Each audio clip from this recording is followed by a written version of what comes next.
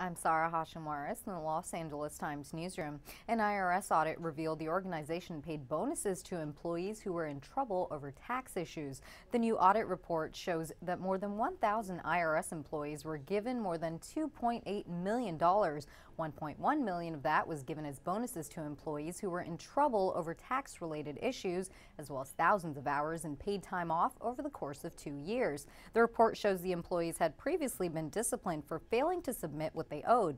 The Treasury Inspector General for Tax Administration said giving bonuses doesn't break the law, but providing awards to employees with tax compliance issues does create a conflict with the IRS's mission to ensure the integrity of the system of tax administration.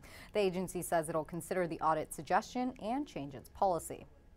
For more, visit LAtimes.com and @LAtimes on Twitter for the latest updates.